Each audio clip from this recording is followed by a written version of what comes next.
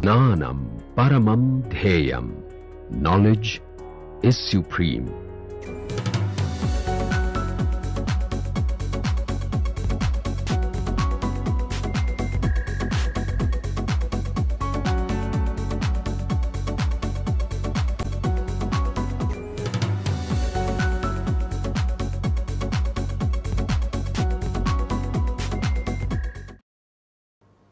In the last lecture, we looked at mass transport along with reaction in a single catalyst pellet.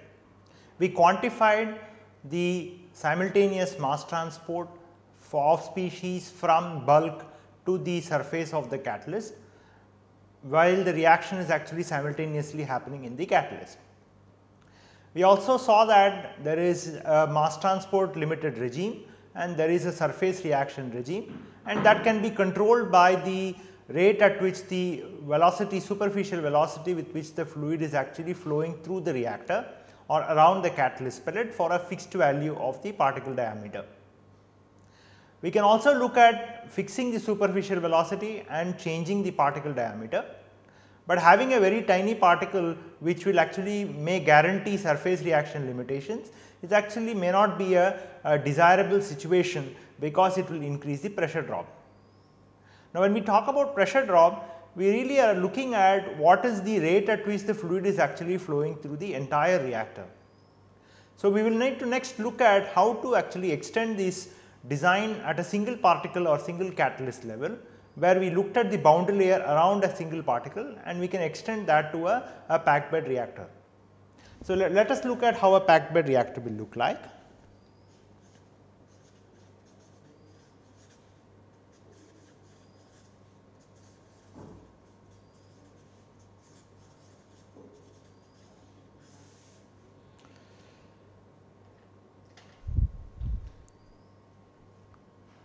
So, typically the industrial reactions may be conducted at high temperatures.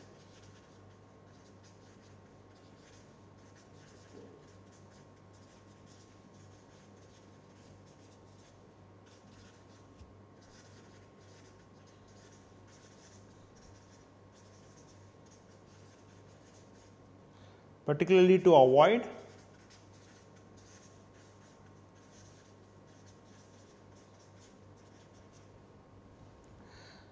so, therefore, if the reaction is conducted at high temperature, we can assume that the surface reaction is rapid, and we can also assume that the internal diffusional limitations are negligible.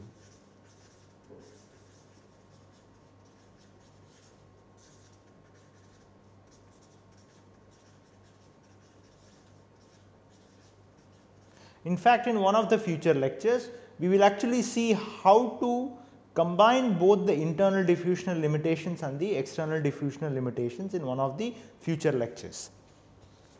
So, what are the design parameters of a packed bed reactor?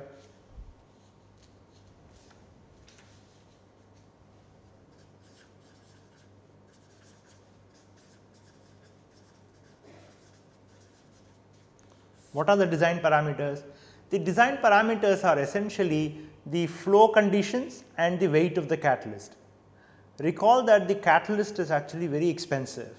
So, conducting a reaction in a packed bed reactor would actually require having as minimum weight of the catalyst as possible, because catalyst is the most expensive component in most of the cases, and so weight of the catalyst is actually an important parameter.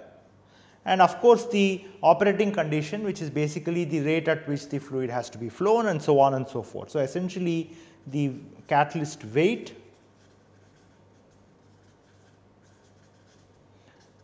and the flow conditions. These two are actually an important parameter. So, let us look at how a packed bed, let us try to sketch a packed bed reactor.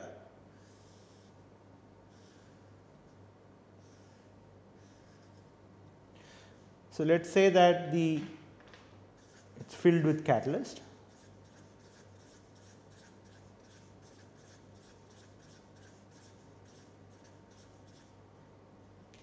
and let us assume that the cross sectional area of the reactor is AC and the fluid is actually flowing through the reactor. Let us say that this is the entry to the reactor and this is the exit of the reactor where the fluid stream is actually leaving the reactor. That is the stoichiometric equation that we actually used for designing this particular packed bed reactor design. Now, we can write a mole balance in order to quantify the process that is happening in a packed bed reactor. Now, what is the first step in writing a mole balance? We need to define a control volume. But before we define a control volume, we need to specify what is the positive direction and the coordinates of the reactor. So, let us look at that for a moment. So, we have a reactor whose cross sectional area is AC, and we have catalyst filled inside.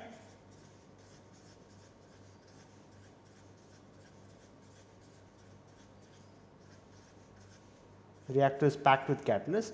So, let us define a small element,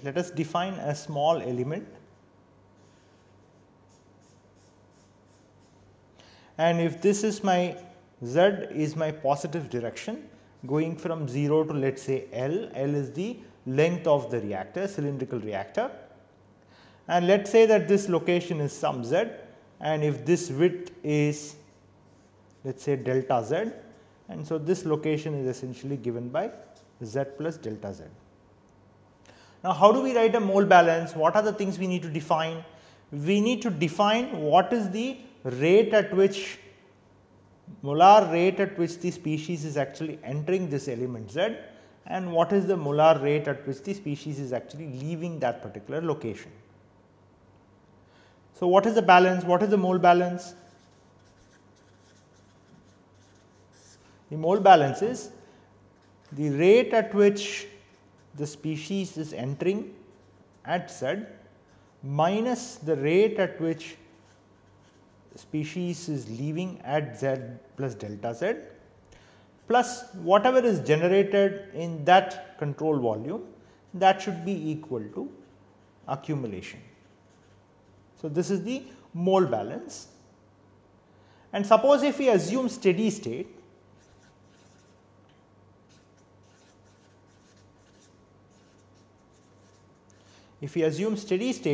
which means that accumulation is 0,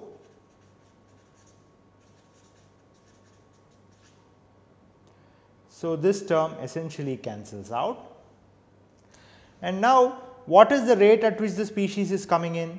Suppose let us say that Fa is the molar rate and Faz is the rate at which the species comes into this element at Z, and Faz at Z plus delta Z is the rate at which the species actually leaves from that element.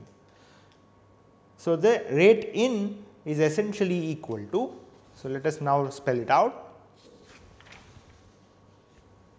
So, rate in at Z is equal to Faz at Z. Faz is the molar rate at which the species actually enters the element, and the rate out at Z is equal to Faz at Z plus delta Z. Now, what is the generation term? The generation term is equal to Ra double prime, that is the rate at which the species is actually formed, that multiplied by the catalyst exterior surface area per unit volume of the catalyst multiplied by AC into delta Z. This is the volume of the element,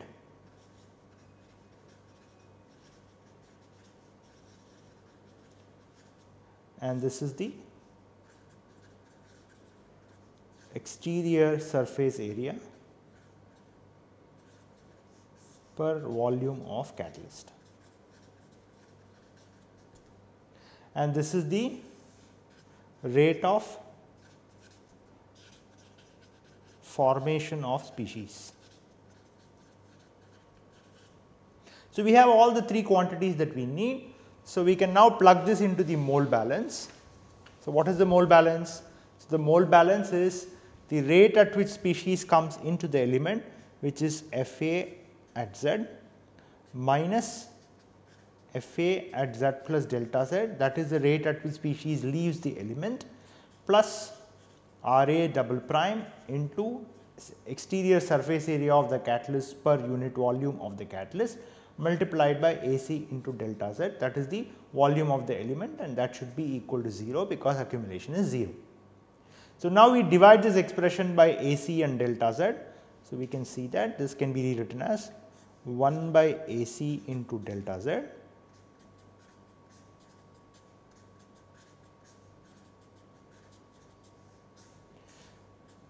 plus Ra double prime into Ac equal to 0. So, if I impose the condition that limit delta Z goes to 0, that is if it is a small element, then I can rewrite this expression as limit as delta Z goes to 0 minus 1 by Ac into Fa Z plus delta Z minus Faz. This is the Faz, which is the rate at which the species is actually flowing in the Z direction,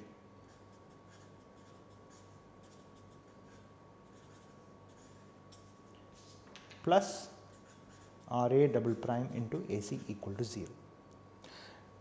What is this expression? This is nothing but the first differential of the rate with respect to Z. So, that is equal to minus 1 by Ac d Faz divided by dz plus Ra double prime into Ac equal to 0. So, this is the mole balance for the packed bed reactor. So, this expression gives the mole balance corresponding to the packed bed reactor. We have assumed that all processes are actually one dimensional. We assume that the concentration of the species in the cross section is actually uniform, which means that the gradients are negligible in the cross section of the reactor. How do we find this rate now, Faz? The rate at which the species is actually diffusing, the molar rate of the species at any location is essentially given by Faz is equal to the flux with which the species actually is diffusing multiplied by the cross sectional area Ac. So, this is the molar flux of the species at that location Z multiplied by the cross sectional area. Now, how do we find what is the molar flux? The molar flux Waz has two components. One is the diffusive flux, flux because of diffusion, plus the flux because of the bulk flow or convection because of the bulk flow. Now, suppose if we assume that the fluid is flowing at a reasonably high rate, the superficial velocity is pretty high, then we can assume that the diffusive flux is actually much smaller than the convective flux, which means that the convective flux is essentially dominating the molar rate at which the species is actually flowing through the reactor at any location. Now, if J Az is the diffusive flux, we assume that the diffusive flux is actually much smaller than the convective flux Baz. Now, how can we express this convective flux?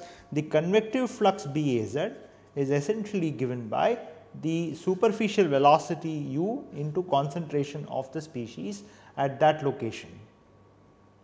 So, substituting all this into the mole balance, we can find out that minus 1 by Ac into d by dz of Waz into Ac plus Ras double prime into Ac is equal to 0. So, therefore, from here we can find that this mole balance reduces to d by dz of u into Ca plus Ac equal to 0. And so, from here it will be minus u dCa by dz plus RAS double prime into Ac equal to 0. So, this is the mole balance. Now, if we know what is the rate at which the surface reaction happens as a function of concentration, then we are done. We should be able to solve this mole balance for the packed bed reactor design that we are considering. Now, how do we find this rate at which the reaction happens? Now, we observed in the previous lectures that if there is a catalyst particle at any location, and let us say that we have a boundary layer, this is the boundary layer, and there are of course pores inside the catalyst pellet. The species which is entering through the boundary layer to the surface of the catalyst pellet, let us say that that flux is given by WAR, and at steady state this flux with which the species is actually diffusing, species is actually being transported from the bulk to the surface of the catalyst, that WAR should essentially be equal to minus RAS double prime, that is the rate at which the species A is actually being consumed.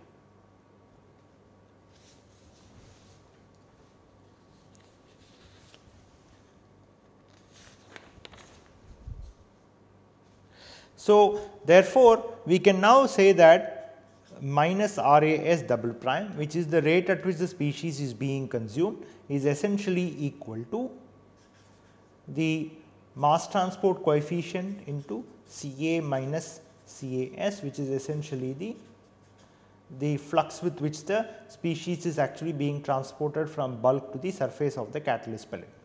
So, what we have assumed is that we have essentially now linked what we saw with the mass transport with single reaction with the packed bed reaction now, packed bed design now. So, where we have said that if this is the surface of the catalyst pellet and this is the bulk, we essentially assume that there is a thin film boundary layer and Ca is the concentration at bulk and Cas is the concentration at the surface, and we now link the process that is happening around a single pellet with the design of the packed bed by connecting the rate at which the reaction happens at any location to the flux with which the species actually is transported from bulk to the surface of the catalyst pellet. So, if I now incorporate this into the mole balance, we will see that the mole balance essentially reduces to U dCA by dZ minus Kc into Ca minus Cas is equal to 0. So, now we can take out the minus sign. So, this will be dCa by dZ plus Kc into Ca minus Cas is equal to 0. Now, we have assumed that the reaction is actually rapid, is a fast reaction, which means that surface reaction is not controlling the overall rate at which the reaction happens. What does it imply? It means that as soon as the species reaches the surface of the catalyst pellet, the reaction would actually go to completion immediately, because the surface reaction is actually very fast, which means that the reaction is essentially happening close to the exterior periphery of the reactor. In fact, this is the reason why we actually multiplied the rate at which the reaction happens per unit area of the catalyst with the external surface area per unit volume, because the reaction is essentially going to happen at the exterior surface area of the exterior surface, close to the exterior surface of the reaction. And therefore, if the reaction goes to completion very close to the surface, then it means that this Cas can be approximated to 0, which means all the species which is present close to the surface would actually be consumed. Now, implementing this or incorporating this assumption reduces the mole balance to U dCA by dZ plus Kc into Ca is equal to 0. So, this is the Kc into Ac into Ca. So, this is the modified mole balance, and once we have this mole balance, we can now actually solve this balance. What are the boundary conditions? So, the boundary conditions are that if this is the reactor, then the concentration of the species that is actually entering the reactor, let us say at Z equal to 0, is essentially some Ca naught. And so, the boundary conditions are essentially at Z equal to 0, Ca is equal to Ca naught. Now, incorporating the boundary condition and solving the model equation, we will see that Ca by Ca naught is essentially equal to exponential of minus Kc Ac divided by U into Z. So, this expression essentially captures the concentration of the species in the reactor as a function of position, which now is a function of the mass transport coefficient. It is a function of the surface area per unit volume of the catalyst and the superficial velocity. Now, this is valid when we have assumed that the external mass transport is actually controlling the overall rate at which the reaction happens, and the surface reaction is actually very rapid. So, let us plot this expression. So, if I now plot position versus Ca by Ca naught, so we will see that at Z equal to 0, the concentration of the species is 1, and so essentially it exponentially falls as you go into the reactor all the way up to the exit of the reactor. So, from here, if I know what these constants are, then I can actually find out what is the concentration at different locations inside the reactor. Now, suppose I want to find out what is the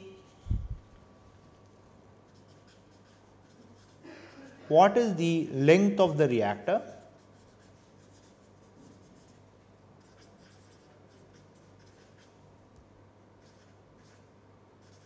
to achieve a certain conversion.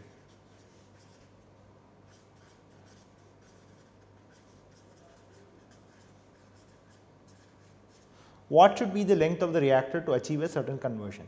In fact, it is an important question to ask, because when the reaction is actually being conducted, when the reaction is actually conducted to achieve a certain productivity of a certain product species, then in that case what should be the length of the reactor that is actually desired for achieving a certain conversion is actually an important question before we attempt to design.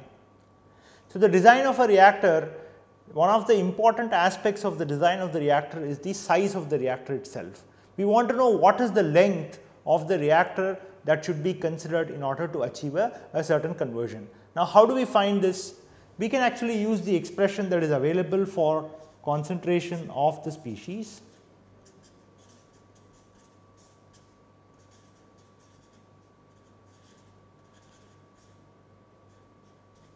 Ac divided by U into Z.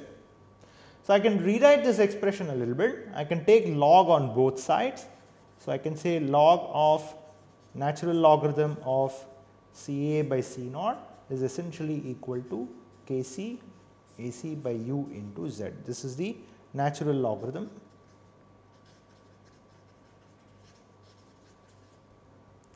Now, I can rewrite this expression in a slightly different fashion. Suppose I want to achieve a certain conversion. How is conversion defined?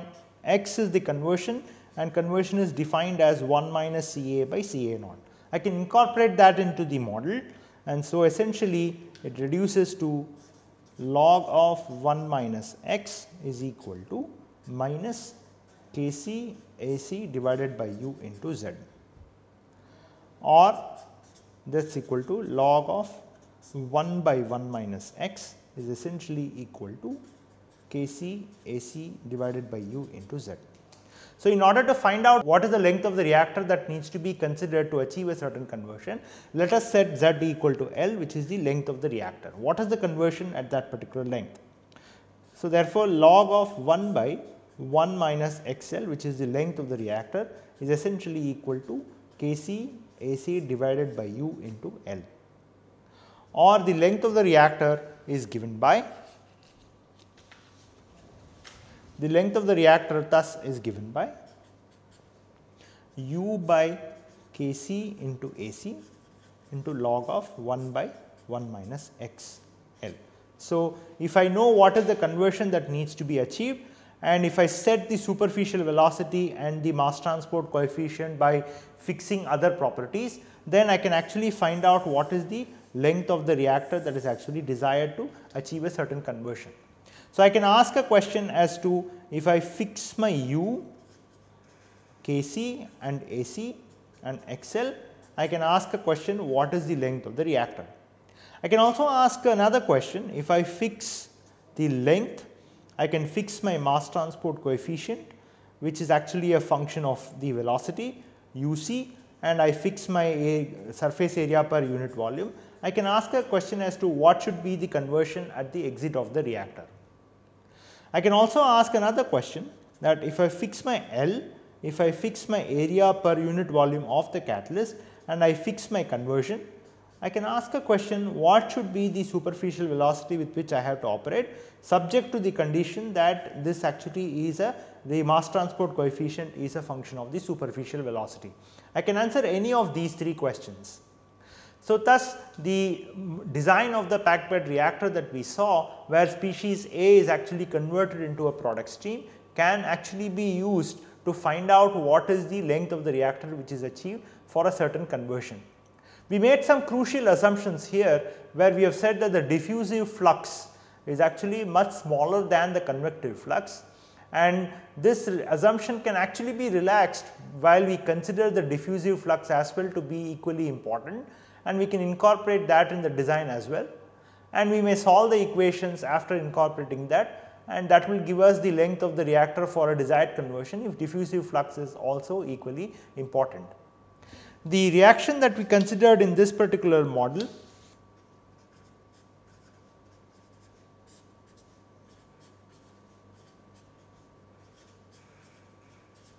that is the stoichiometric equation that we actually used for designing this particular packed bed reactor design. And so, to summarize, what we have seen in this class is we looked at the packed bed design, we made some assumptions, simplifying assumptions, and we found out what is the relationship between the length of the reactor and the potential conversion that could be achieved at the product stream.